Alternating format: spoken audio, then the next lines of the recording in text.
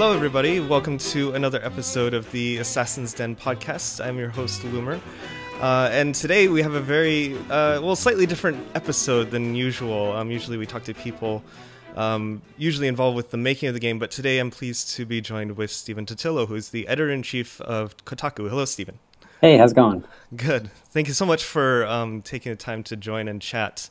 I think there's a lot of stuff I want to cover. I think it's going to be really interesting to kind of just explore the series a bit, and especially Kotaku's role in some parts of it too as well. But, you know. What do you mean? What did we have? Yeah. What are you talking about? Yeah, well, okay, so just to let people know, this episode is going to basically be kind of structured into three parts kind of chronologically.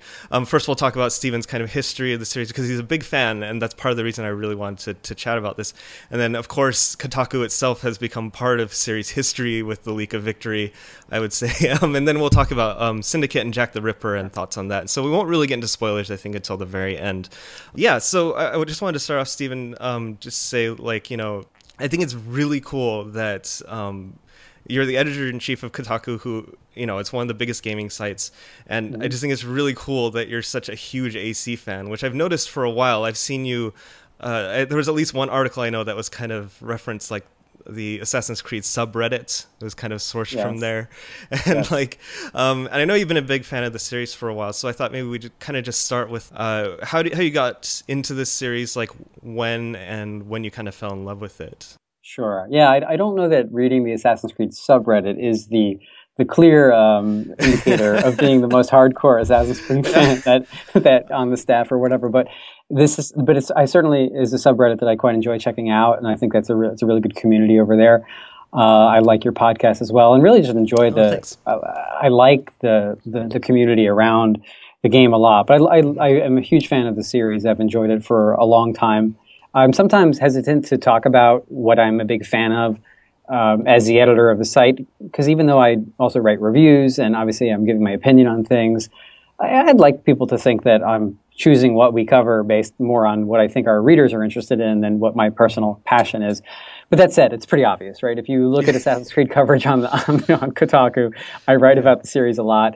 And one of the things I've done, I think at least since Assassin's Creed 3, is that I've discovered that these games are really rewarding to go back to months later if you haven't 100%ed them yet. And I typically play a lot of games, and I'll find it in October or November when the new one comes out.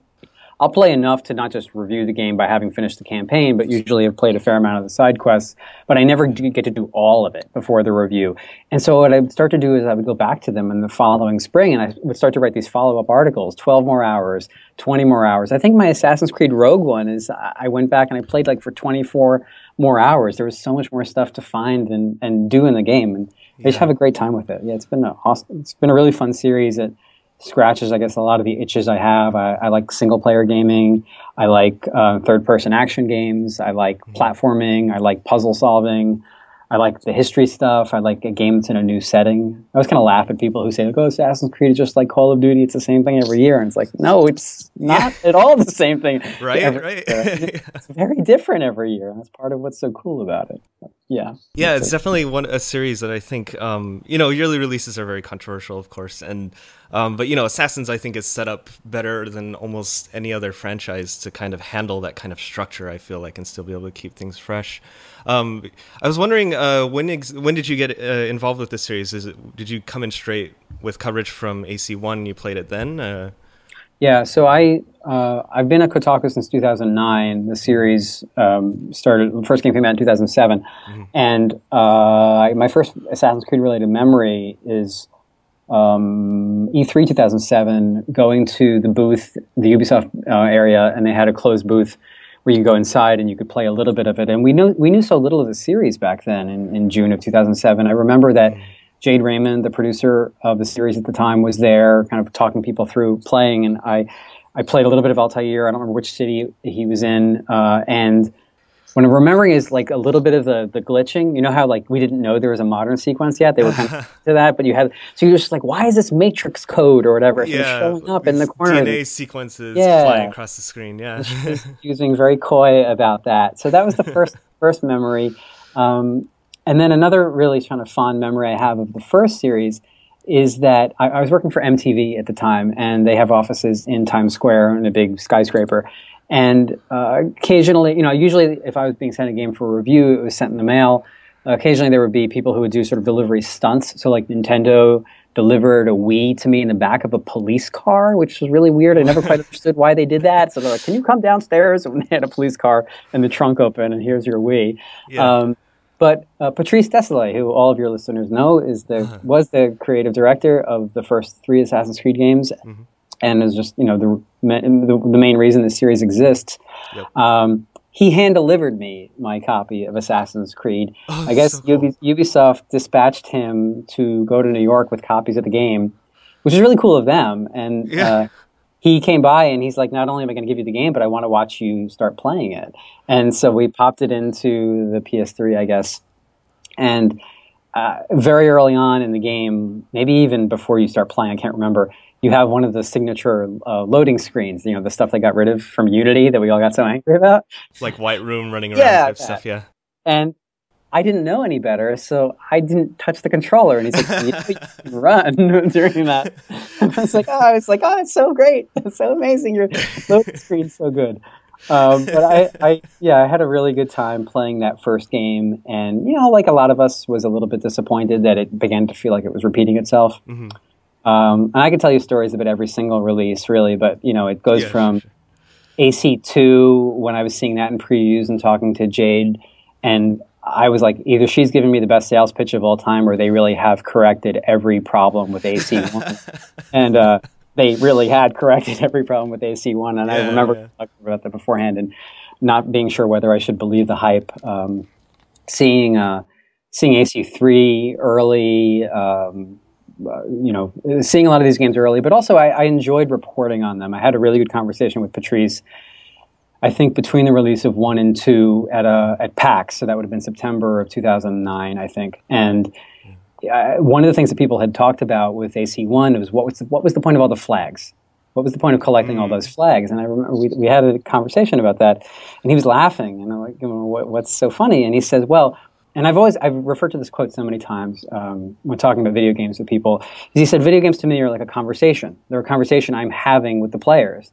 And he said, what I was saying in this conversation was that you don't need to collect things. There's no point to collecting things. I'm not going to give you a reward for collecting things.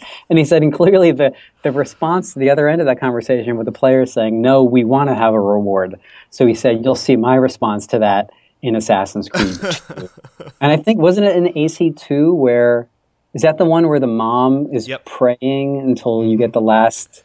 The feathers. Feather, and that your little brother used to collect and everything. And it's really funny that you tell the story about Patrice talking about that, because I've always kind of maintained that, like, the games that Patrice worked on did such a good job in general of trying to explain things, not just the collectibles, but things like respawning is explained by desyncing from the Animus, and like you can trace that kind of thing even back to Sands of Time, where if you die, it's in the framework of the prince telling a story, and he'd be like, oh wait, no, that's not what happened. Yeah, exactly. And I love that, and so few games go out of their way to explain things like the HUD and all that, and the flags in AC1 notwithstanding, pretty much everything else has like a narrative reason to be there. And they introduced full sync in Brotherhood, and it was explained as, if you get even closer to what you did to your ancestors did, you'll be able to access like their repressed memories, and you got this really cool narrative reward with Christina and everything. And it's something that seemed to drop off, and like I attribute it a lot to Patrice, not just because of Sands of Time, but because after Brotherhood, that kind of feeling just kind of dropped off to the point of Unity, where it's literally the flags of AC1 that Patrice said that there was no point to collecting them, like times 1,000, right? Like it's just, your map is littered with, go collect this cockade, go get this chest, go get this like all this other crap that's just floating around, like, and pick up this thing of armor on the wall, and it's just like, okay, why, what?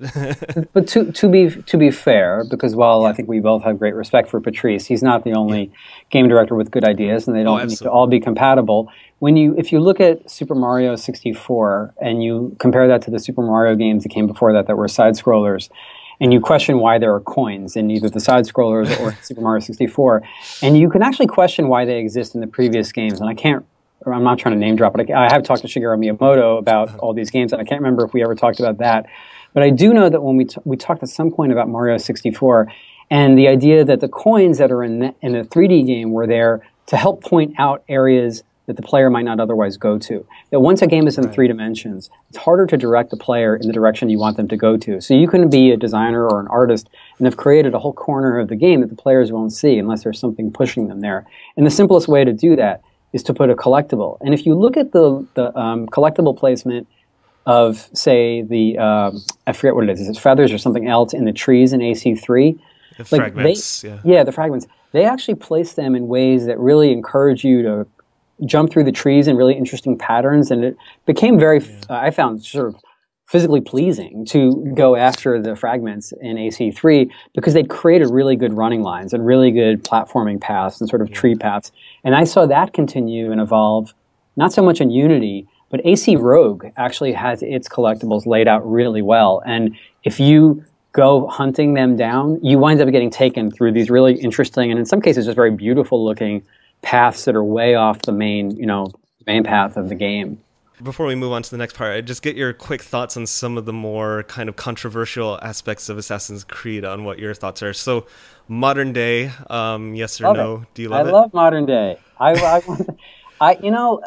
I would trade the leaks that we've had about Assassin's Creed that we've published for like a really good inside story. Like I would think that's interesting, right? Like this is where people sort of like, they flip out over the stuff and they're like, oh, it's so disrespectful to creators to run these things that get leaked to you. And I know we're going to talk about that in a little bit. Sure. But I actually am, as a reporter, as well as somebody who appreciates the series, I would love to know more about those creative decisions, and there really isn't a good outlet for that. I mean, clearly at some point somebody decided while making Assassin's Creed Unity not to have a significant modern day section to it, right? Yeah. Did they decide that because Rogue was already going to do it? Did they decide because the focus testing told them that people don't want to do it? Yeah, but somebody makes that decision, right? And those kinds of inside stories, while I imagine to some people would feel very invasive to have that kind of inner workings of their creative process be exposed, I think that that sort of ideal, perfect amount of communication between creators and fans would get us to some of the understanding of what they think themselves of the modern day. Yeah. But certainly personally, I love it, and I hope it's in every game, but I know how divisive it is, so I'm not surprised that it doesn't make it into everyone. The modern day, I feel like, is one of the most closely guarded things at Ubisoft. Like, I've literally had 2 podcasts planned in the past talking to people about the modern day, and those are the only 2 podcasts Ubisoft has ever shut down. I find it really weird. I find it really weird, actually. I mean, it's a part of it. I get that they want to keep secrets, but I actually think it's a little bit unfair to people who are interested in the series that they're so coy about modern day every year. But this is one of those where I try to separate my own fandom appreciation of it. But I just think like that if you have people that for whom it's that important, and you keep asking, and they keep asking, and they're left to have to just sort of read through like vague statements and try to interpret, I just feel like it does a disservice to everybody. And I think that, well, I recall that in the lead up to Syndicate, I remember people really tying themselves up in knots trying to figure out what are the hints indicating regarding having more modern day. And I think I don't understand, and this is, I guess, this would lead into our discussion of some of the leaks. I do not understand why in gaming culture in general and with the AAA gaming industry, the secrecy is so intense that it winds up having to become this really sort of tortured, distanced, trying to interpret vague clues and comments type thing that I think doesn't serve anybody. I think that it doesn't really serve the creators either, and I just don't understand the value and the virtue of having things be that vague. I mean, if you want to surprise people on stuff, you can surprise them on things that are genuinely new, but if it's that you are going to resume doing something you've done before that people have been asking for, why not just say that? Like say, well, no, there's nothing playable here, but we appreciate the fans of the modern day, and so we're going to do something with audio and text that we think they'll enjoy. Like, what would be what would be the problem saying that?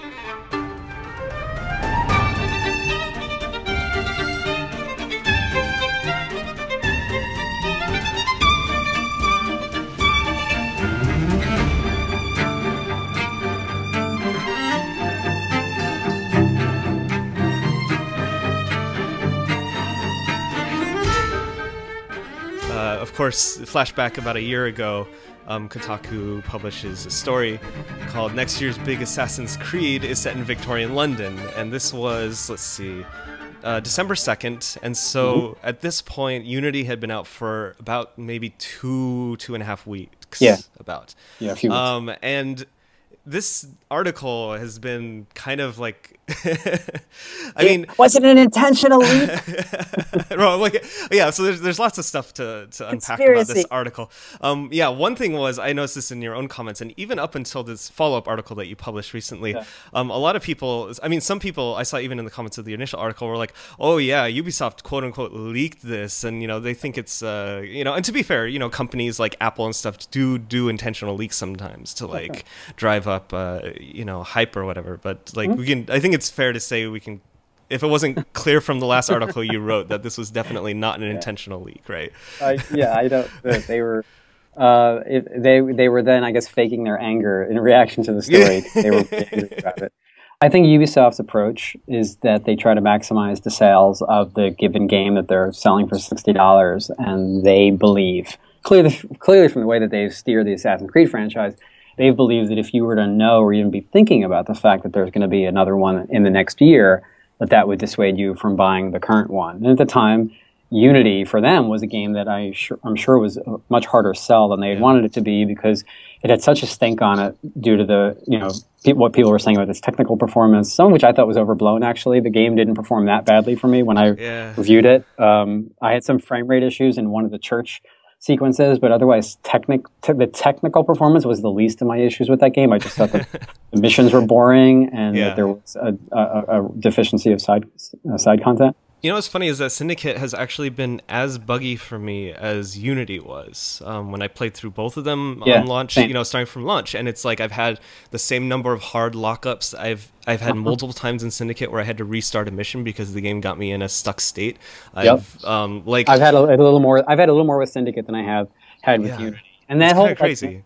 That no face thing, that famous image of the woman with no face. Yeah. I never even have gotten a straight answer on how that was actually created. I'd heard from somebody at Ubisoft who said that you only got that if you didn't have a certain patch, like you didn't have the day one patch. So here's what it was. It was basically, there were two, it was on the PC. Like as soon as I saw it, I'm like, oh, this is a PC issue. There's no way this is like a, that early in the game.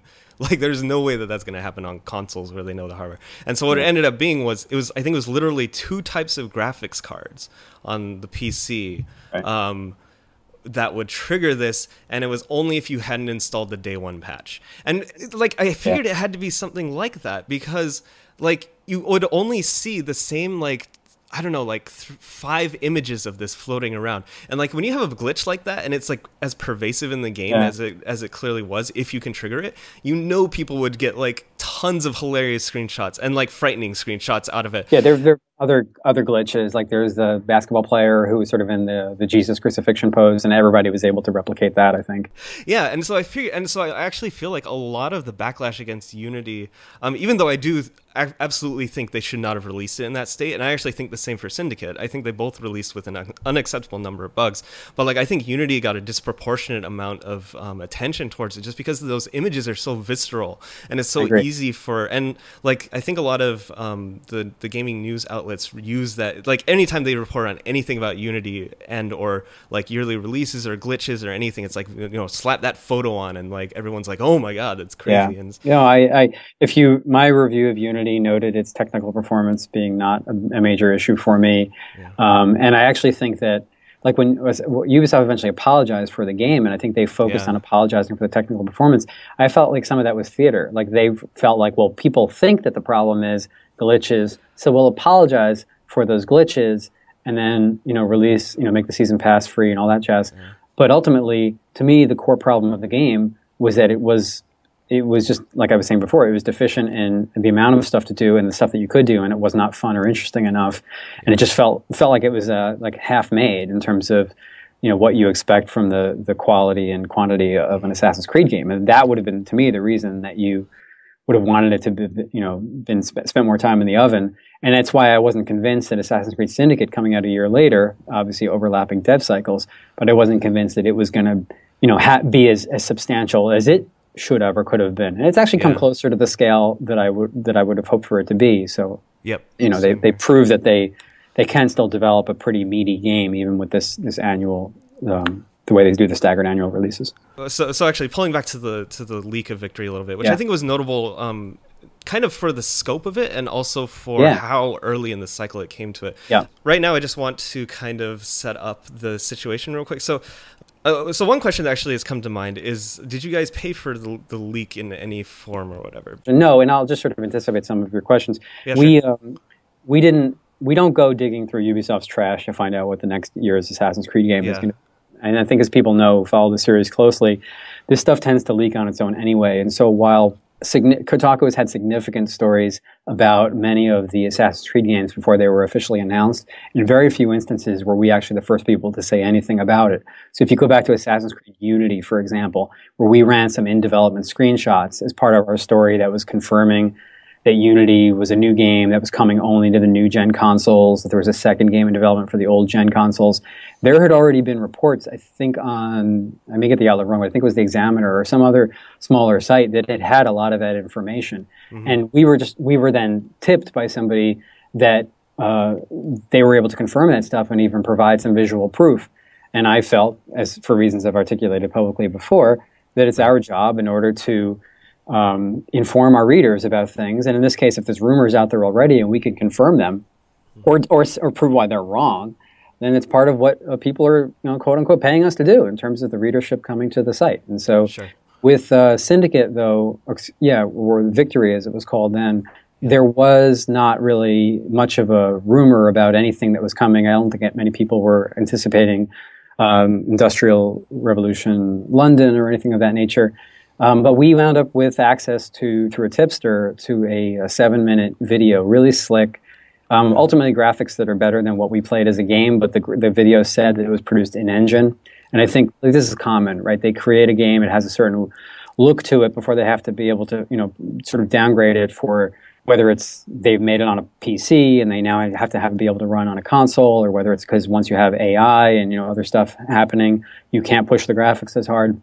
But we had this spectacular looking 7-minute video that could have passed for an E3 trailer. And there we have it at an unprecedentedly early time in terms of when you normally find out about these games. But also the game had been in development for clearly a long time. And I thought I could not justify not telling our readers what we knew, that everybody's talking about Assassin's Creed right now and the state of the franchise. Well, we can confirm to you there's one coming next year. It's being led by a studio that's never led a full-on AC before. It's being led by a studio that had done a lot of the good DLCs.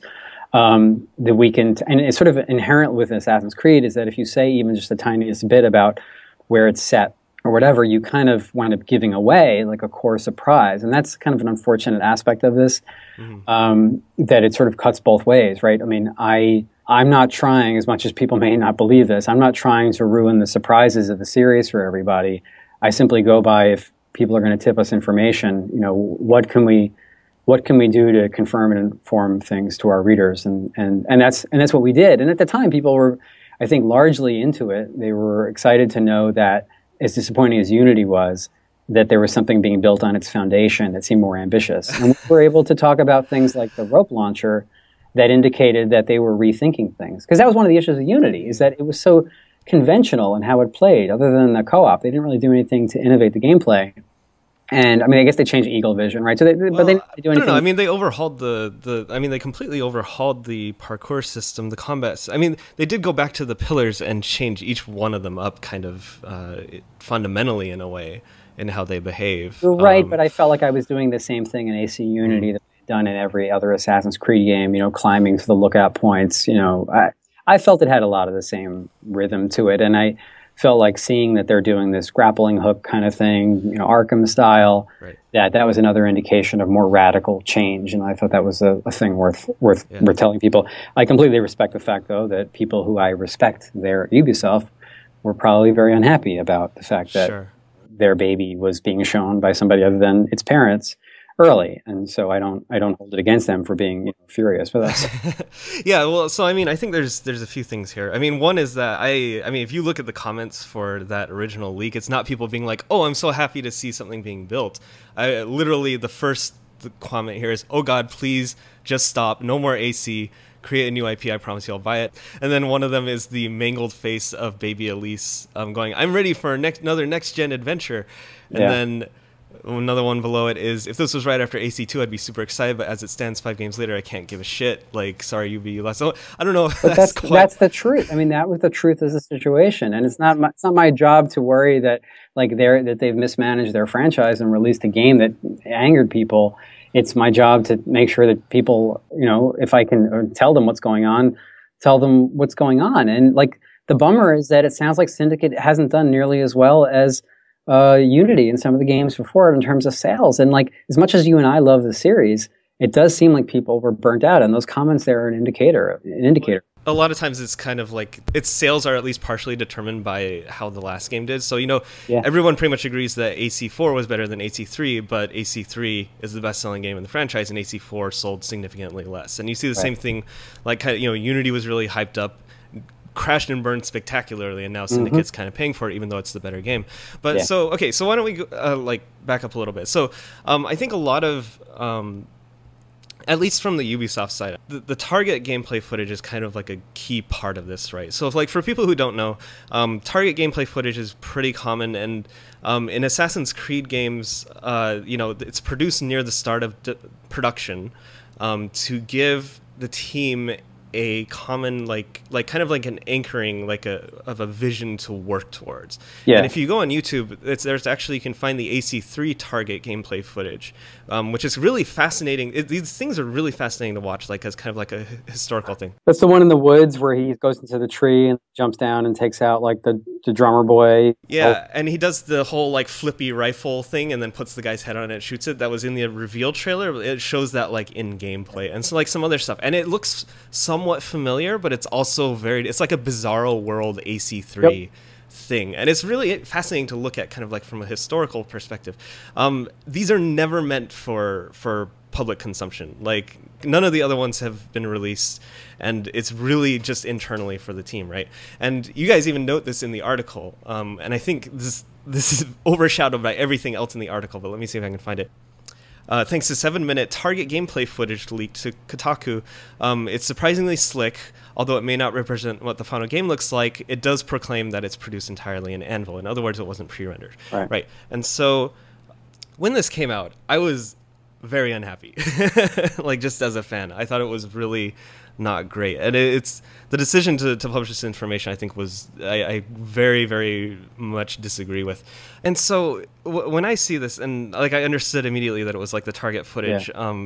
A lot of the reason that Ubisoft, and I'm only speaking just from my perspective here, and by the way, while we're talking about conspiracy theories about earlier about if Ubisoft had intentionally leaked this or whatever, I just want to say right now, just to clear anything up, Ubisoft did not ask me to do this interview in any way or anything like nobody knows. I don't think many people think anybody would think that, but okay. Yeah, but it'd be hey, I noticed you and Steven, you talked to Steven for that article about Ezio and Chronicles China, you should talk to him about victory. Nothing like that, obviously. Just from my own perspective, looking at this, it's a large part, I think, of why the team, why it would upset the team is that a lot of this is not, like I said, it's only meant for internal consumption. And when I'm looking through these screenshots right now, a lot of this is not actually representative of the game itself.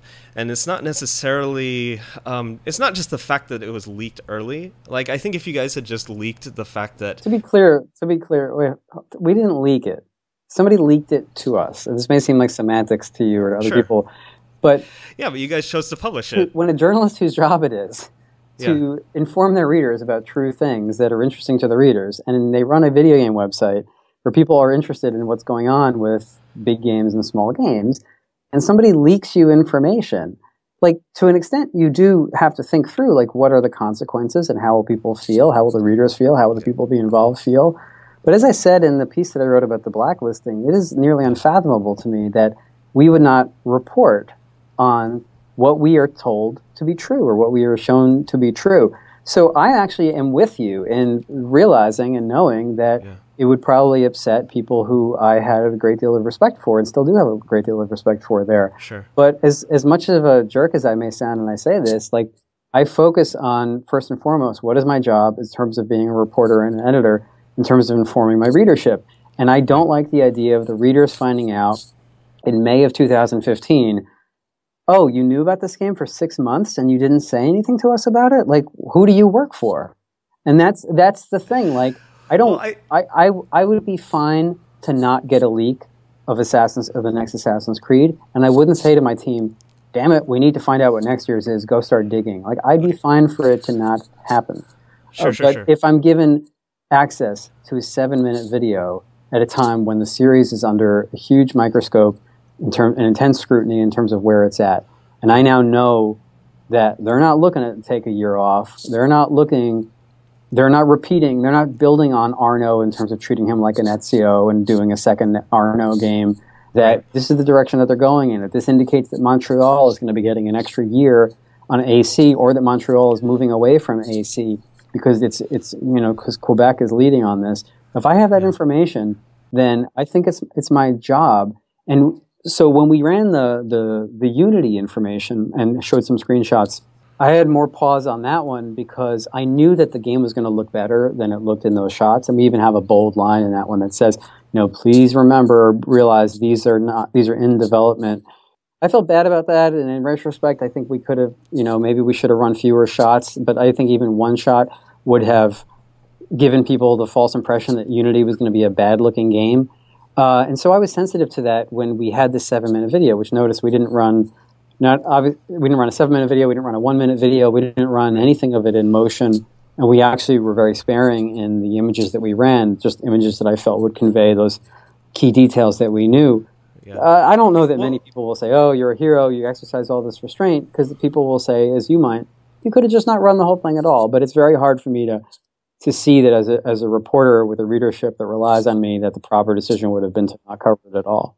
Well, yes, but that's my point, is that, I don't think you shouldn't have run anything at all, and readers would come to you and be like, "Yo, you knew about this game, like, why didn't you say anything?" But obviously there's a line that you draw on how much of this information you reveal, and as you said, like, you could have run the entire, you could have just leaked the whole 7-minute, target footage instead, but you guys instead... They might have had a copyright claim on that, so I don't think, I can't say we really could have done that, right? If okay. 7-minute video, I think but I mean, could we have run a 1-minute loop or a 30-second loop and claim fair use on it? Maybe, I don't know. Yeah, but you also could have just put the 7-minute and it could have gotten copyright claimed, but it's out there. You can't erase it from the internet. People would have seen it, right? Like, if you really thought this was some super important information that needed to be out there. You could have also cut a 1-minute video, as you said, or made some loops, some GIFs. And so I think it's the extent of what you put in there is almost as important as whether or not you leak anything at all. And so, do you just say, oh, there's a new one coming in, it's Victorian London, and UB Quebec is developing it? That would be a really quick blurb you could do. But in this case, it's not too far removed from the final product, because you described the entire footage and you published a bunch of screenshots from it. And so here's what happens when I see this, from the perspective of a fan. The reason that I get upset about this is because I see this, and knowing what target gameplay footage is, I know that this is not what people these screenshots. It's never going to look like these screenshots exactly. Like I said, the AC3 footage looks like a bizarro world of AC3, even though some parts are similar. And then even looking through this, the change outfit thing where he runs over, grabs a top hat from a lady, is not in the game. The grappling hook is actually a grappling hook that you swing across, very different from how the rope launcher ended up being in the main game.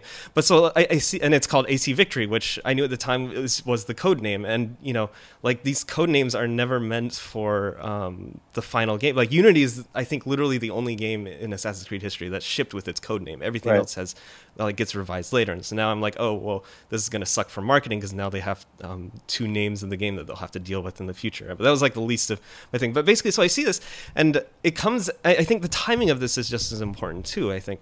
And so I see this, and I think I try to look at it from the perspective of everybody involved. And so it's from Ubisoft's side, this is clearly a bad thing on many levels. On the marketing and PR front, for sure, just because it's a leak, a really big leak, and now that it messes with their whole marketing cycle. That I'm not I'm sympathetic to, but it's not my main point of contention here or whatever. But certainly it's an issue, right?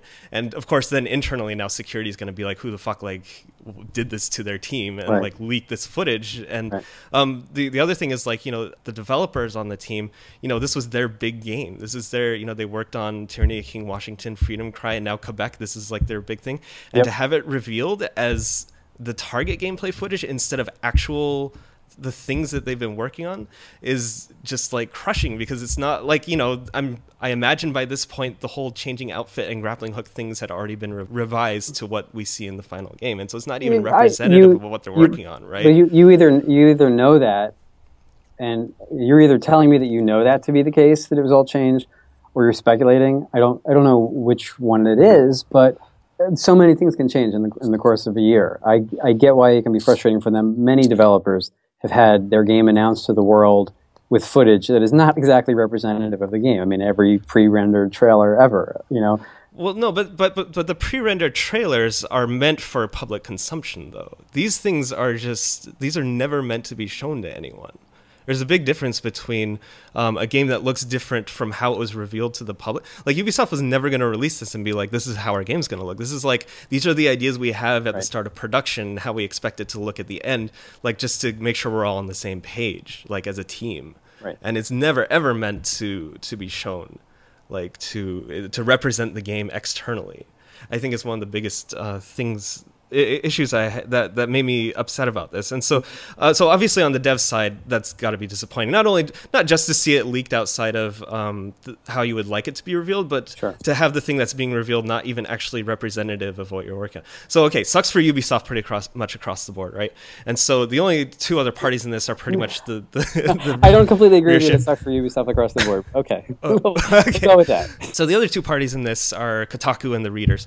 And so if you look at the readership, I honestly, and I know this is like the crux of your argument, and I agree with a lot of things you say in the follow-up piece about a price of games journalism, like some of the principles you're talking about, but not in this case for some of them. Because I argue that, like, to me, when I see this, I don't think it serves the readers either. And not the way that the piece is written, because most people are going to gloss over the fact that this is hard gameplay footage and assume that this is what it looks like. It's misrepresenting it. And then the other piece is that the timing of this matters a lot, as like almost as much as whether or not it was leaked at all, because right on the heels, like right in the midst of all the glitchiness and everything, is not when people I think it's unfair to. You're still talking about the company, and it's unfair to them. It's not unfair to the reader to know as much as they can about next year's Assassin's Creed. It's fair for the reader to be aware of it whenever the reader becomes aware of it. It's if you're approaching it from like a consumer perspective or just from somebody who cares about the series. See, I disagree fundamentally with the idea that the marketing schedule that Assassin's Creed is on right now is automatically the best way for people to know about the series. And Ubisoft, for whatever reason, has felt that the way that people should know about the series is that they really should not know a thing about the given year's game until about 6 months prior. And I could completely bash that and say, well, that's just marketing and that's them not having confidence in the game. And I think that would be overly simplistic. I'm sure that there's also benefits to creators to be able to create in peace without having people second-guessing them and armchair quarterbacking and all the other cliches. So there's probably multiple reasons that you could argue. Some I'd be more sympathetic with and some I wouldn't be as sympathetic with regarding whether it would make sense, whether it's good that you don't know about Assassin's Creed until 6 months beforehand. But I believe that if I'm somebody who's interested in playing these games, interested in knowing about these games, that it's not a problem for me if I know about next year's game while this year's is still coming out. And if I can know that when I'm looking at the 7-minute video, then who am I to say that I deserve to have this information and know this information, but my reader doesn't? Like, that to me is elitist, and my goal is to narrow the gap between what I know as a reporter and what my readership knows. I agree with you that there are definitely sensitivity issues with the developers, and I always think about these leak-based stories in terms of what's the way that we can do these that's the most respectful to the creators, but also fits within my ethic of what I think reporters should be doing. And there are definite tensions there.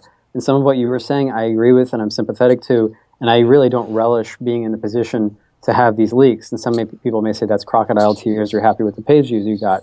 But I see the nuances and I see the difficult challenges there. And I would be, like I said, I would be perfectly happy to not get a leak of next year's Assassin's Creed, Call of Duty, whatever. And because that's not the reporting I'm most interested in. But when it comes to telling readers what's going on, I really have a hard time with the idea that, well, in this case, the readers didn't need to know because it was this, that, or the other thing, or in this case, the readers didn't need to know because of this. Like, you can carve out a million exceptions to why the readers don't need to know a thing about a thing, and then you wind up not telling them anything. So my fundamental problem with this, I think, is like, okay, I love this series, right? I want it to succeed as a fan. I think in a case like this, I just feel very strongly that what the Quebec team works on, the game that they work on, deserves to kind of live and die by its own merits, and not necessarily. And so a lot of problems I had with this when it came out is going back to the timing. I mean, I don't think you'll disagree with me that this information coming out right after Unity was released, in the midst of all the crazy screenshots and backlash about the graphics and everything, primed people to have a more negative reaction to Syndicate than maybe if they had waited 3 to 6 months. I have no idea if that's true or not. I have no idea. That's okay. Well, no, I don't know for certain, but I'm pretty sure, right? Like, this is just like. But it's the truth. The truth is that there was another one in development. If the only way to get people excited about next year's game is to pretend it isn't coming out yet, like, that to me is like a failed model. I think it's an illogical business model. Yeah, but that's not what you guys published. You guys published a whole bunch of stuff that wasn't even in the final game, and that's part of what I mean by like the game that they work on deserves to like live and die by its own merit and not based on what they had produced internally for themselves. Like previously, because I think people's takeaway from the footage that we excerpted a couple of screenshots and details from isn't that next year's Assassin's Creed game is going to have outfit changing and a swingable rope launcher. It's set in Victorian London. It's a new character. It's building on the engine of the previous game. But yeah, look, the story. I'm not saying the story was all roses for Ubisoft and they should love that the story ran. It's certainly a thing that there can be plenty of debate about, and I hear what you're saying. As somebody that you want the series to succeed, you don't want to see things that feel unnecessarily getting in the way of its success. That Unity was enough of a debacle that poisoned people's enthusiasm for this really wonderful series that you and I both enjoy. I get it. You lament the fact, and I get it. I get that you lament the fact that if not for this leak, maybe there would have been some like calming down about this series and not this knee-jerk, oh God, another one already again, which added to some negativity that probably made it harder for Ubisoft to get people excited about the next game.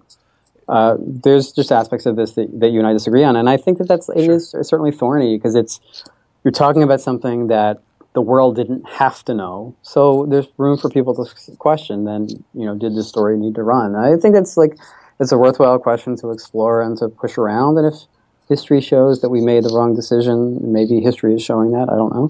Then we'll learn from it that way. But I mean, it didn't. Thankfully, for where we agree is that it didn't. Thankfully, it did not prevent Assassin's Creed Syndicate from being a wonderful game. It is a wonderful game, and we'll sort of see what happens from there. But I listen to all the feedback, positive and negative, and certainly think about all that. Like I said, there was response to the story we ran about Unity, where people were saying, "Wow, the game looks bad," and I felt bad about that because I never intended that to be one of the takeaways of that story. That people would comment on the poor quality of the graphics, and I was worried people would have that takeaway, and I tried to prevent that by making sure that when Jason Schreier, the reporter, ran the piece, we pointed out to people, "This is work in progress. It'll surely look better."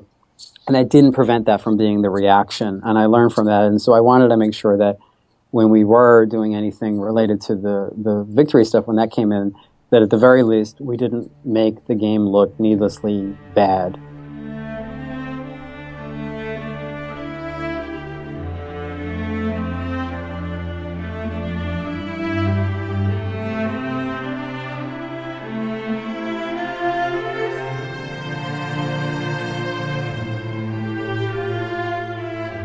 As we wrap up real quick, why don't we spend a couple minutes, thoughts on Syndicate now that it's out? I know you didn't do the review on Kotaku, but what are your thoughts on it? Syndicate's fantastic. I really had a great time with it. Like all the other ones, I'm going to go back to it, I guess, early next year and play, 100% on the side quests.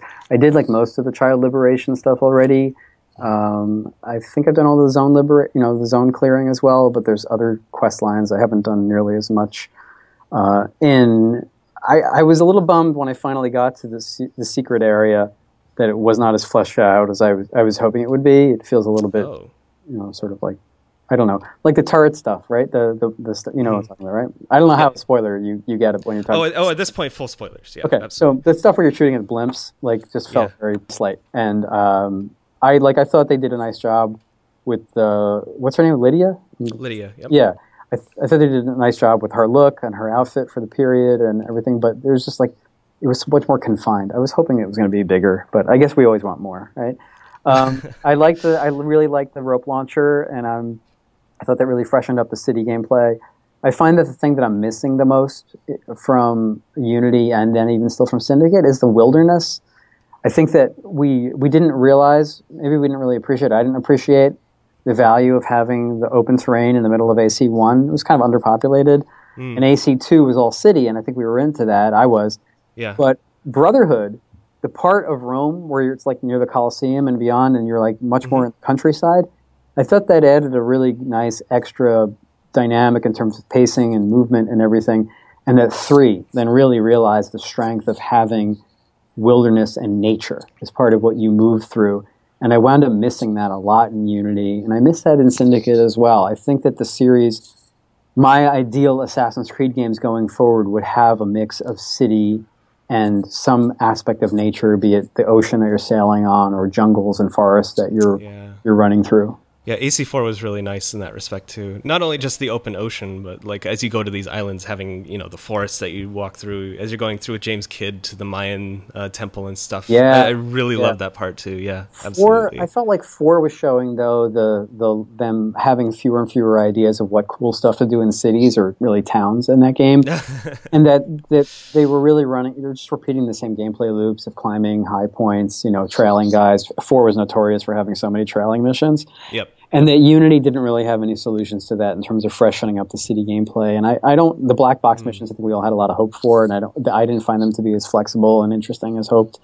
And Syndicate has edged a little closer to finding fresh stuff in city-based gameplay, but my gut tells me that the fresher opportunities are still in the less explored wilderness nature things. I mean, even some of the stuff that AC Rogue was doing, where if you really go off the beaten path and go after some of the collectibles and some of the islands, like in the not the frigid map, River Valley, I think is what it's called. That if you go into some of the big islands there, they do some interesting things with almost creating these like linear, almost like corridors of Assassin's Creed action. They take the secret location kind of design concept from the earlier games, and they found a way to put it actually inside the open world. And I thought that was really, really cool. There's a lot of possibility there. And what do you think? So we're recording this on December 10th. It's a Thursday. 5 days from now, Jack the Ripper is coming out. They just dropped a trailer literally this morning, which we've both seen it. What do you think? What are your what are your thoughts on what it looks like and your hopes, worries? My hope is that it's not Jack or not Jacob as Jack. Yeah, right? I hope it's not that, because that's what everybody's predicting. So that's what everyone says, right? Like, where's Jacob? And like, yeah, so I'm hoping it's not that. I just hope it's substantial. I had really high hopes for Dead Kings last year, and then was disappointed. I mean, it was created by Montpellier, right? That was the lead studio. And it was their first time dipping their toe in the AC franchise. And I was actually a little disappointed in Dead Kings in that it felt kind of it wasn't really unique or different in a way that I would have expected from the studio that does the Rayman games and Beyond Good and Evil. That has more of a creative, like, almost indie streak than a lot of the other ones. That's right. And they'd made that really underappreciated, I guess, formerly Wii U exclusive Zombie U. I believe that was the same studio. And when I saw that Dead Kings was taking kind of a horror-ish vibe, I thought, oh, maybe it's the Zombie U people, and they're going to have some interesting things that they do with that. But there was less of a gameplay change than there was with Freedom Cry, where they did a lot of stuff, some controversial to some people, but how they basically used liberating enslaved people as sort of its own system within the game, right? Yep. And kind of like freeing, the slave ships and having to sort of not destroy them while destroying all the enemy ships around them. And so you saw, like, okay, they've taken the core ideas of AC4 and then done some nice riffs on it. And I was hoping for some of that in Dead Kings. I didn't get that. I don't know if that's possible for Syndicate with the Jack the Ripper thing. But I got to say, like, Syndicate has the advantage in that I like the characters a lot more than I like the Unity characters. So I simply care about what's going to happen to Eevee next. Like, I'm interested in that, and I'm interested in, you know, knowing the future lives of these characters. So I'm in it at least for the fiction. Yeah, right? when I was watching that trailer, it just struck me. It was like, wow, this DLC is going to have like a middle-aged woman protagonist, and that very rarely happens in games, and that's kind of cool. I like that. I imagine you and I are on the same page in response to a lot of the Assassin's Creed Unity female assassin controversy, and that the series didn't really get its due when that controversy was going around for how diverse its cast had been before that. I mean, I was playing as Aveline with Patience Gibbs flirting with me in the AC4 expansion, you know, just, you know, 6 months before that. And that's one of those instances where I feel like Ubisoft's secrecy comes to sort of bite itself on the ass, and that Unity wasn't going to have a playable female assassin, but I guess the odds are decent that they knew by then that Syndicate would. And maybe they didn't know yet. Yeah. But I would think that by then they knew. Like, would it really have hurt Unity to have said, we're not doing it in this game, but we're planning a female assassin in one of our upcoming Assassin's Creed games? So I imagine maybe the apprehension would be, hey, we don't know if we're going to have to then cut that feature and people flip out. But I don't know. I mean, I think if you just level with people and you say, we're not doing it this game, but we're thinking about it for the next game, you know, for one of the ones down the line. We've done it before. Yeah, yeah. And, well, I mean, to be fair, Ubisoft kind of messed that whole thing up, too, by saying that, you know, their initial response was, oh, women, it would have been twice as much work to animate women or whatever. When Except I assume that guy was telling the truth, that was, like, from his perspective as an animator, I imagine that for him, that was the true reason that it wasn't done. And he didn't mean, like, it's impossible in general to animate a female character. Again, I think that the game company's approach of, let's say, as little as possible. I mean, there was the whole controversy with the Far Cry 4 box art, and I thought that controversy was so overblown. But at the time, you had Alex Hutchinson, the creative director of the game, saying, you know, the box art may not be what people think. It's something like that. He said something like that on Twitter. And it was at a time when Ubisoft would not even confirm that Alex Hutchinson was the creative director on Far Cry 4. Because their thing was, we only want to let the box art speak for the game. Which, by the way, speaking of things that may not represent the contents of a game, I mean, to say nothing of my pre-visualized trailer or whatever that we ran of Victory / Syndicate.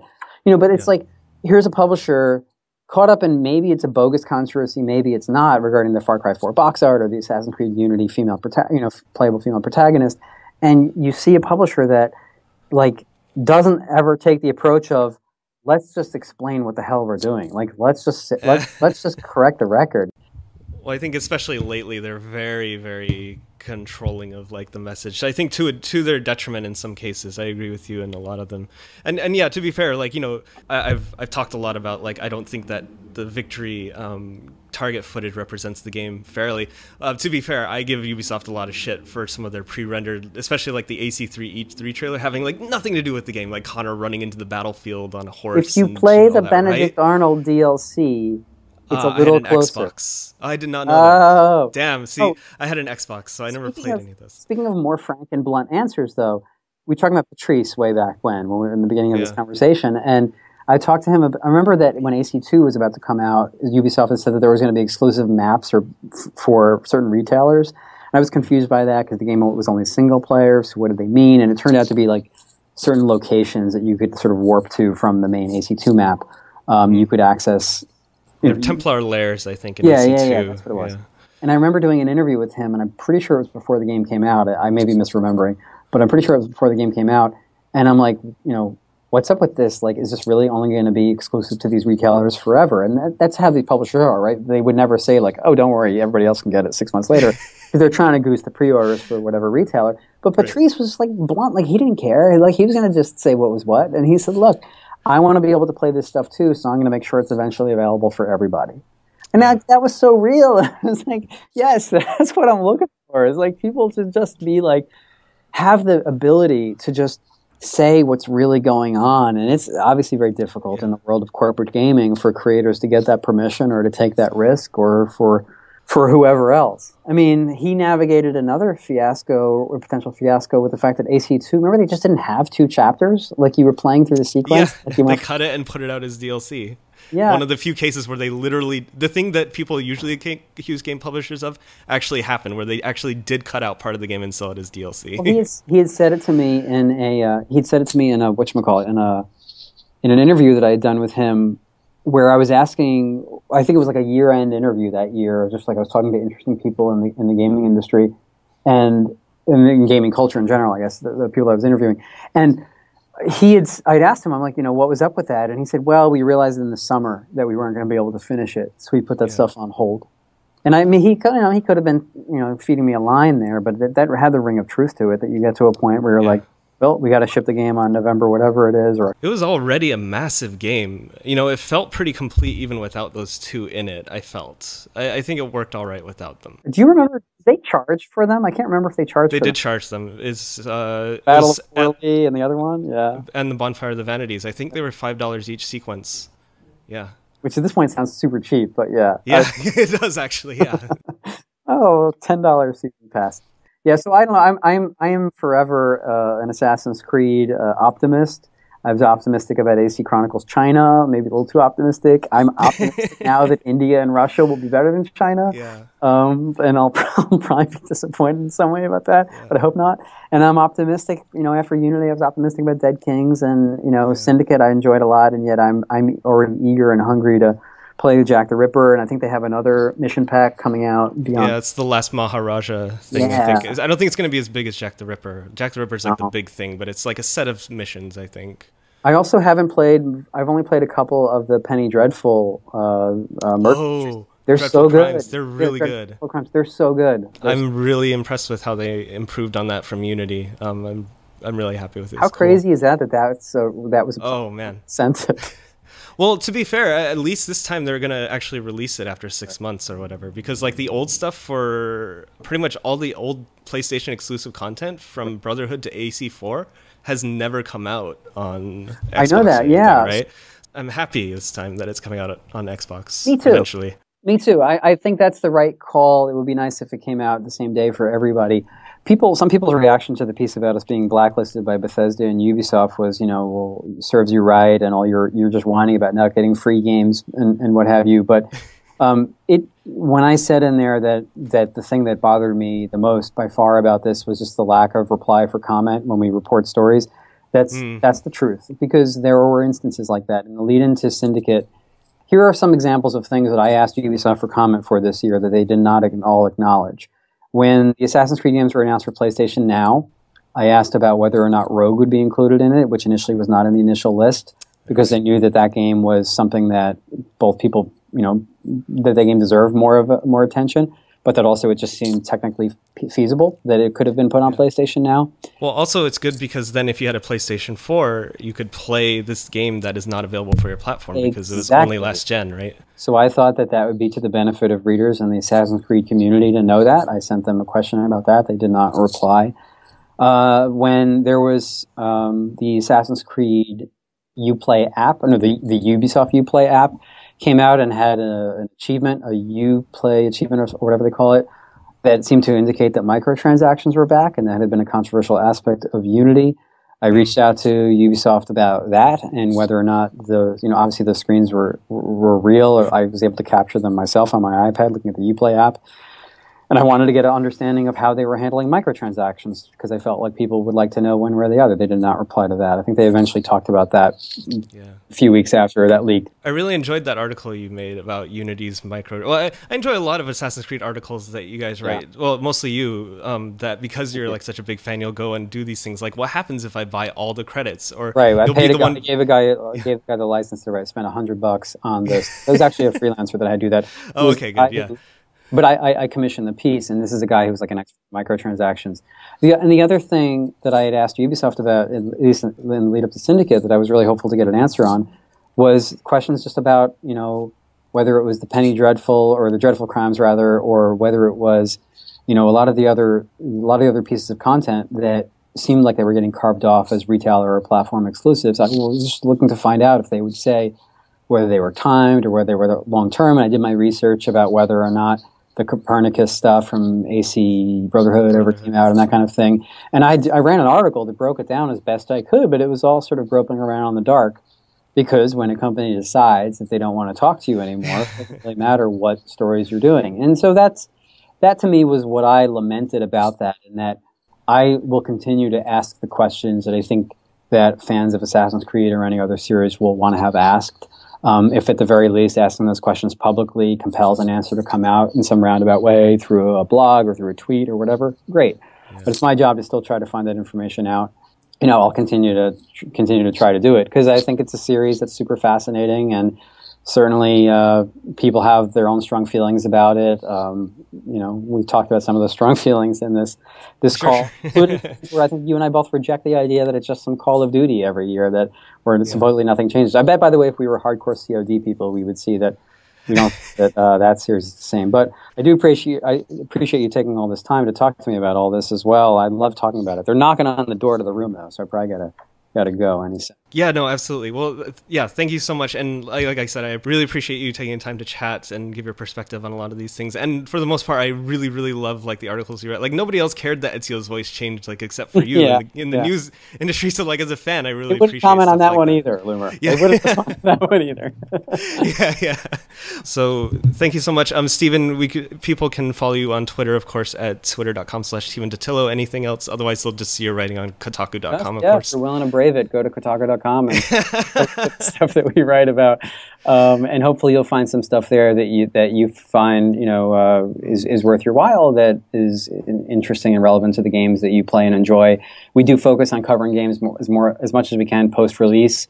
And we'll continue to cover Assassin's Creed Syndicate for as long as it remains interesting, and I still think it's pretty interesting. So keep up the good work with the podcast too. I like the work that you're doing in terms of getting more conversation going about the series, and showing the care and the attention to detail that I think the series merits. So it's really cool. So thank you again, Stephen, and stay tuned for more episodes soon of the Assassin's Den podcast. You can follow them on youtube.com/Loomer, my YouTube channel, and you can find me on Twitter and Facebook at Loomer979. So until then, we'll see you later. Bye. Bye.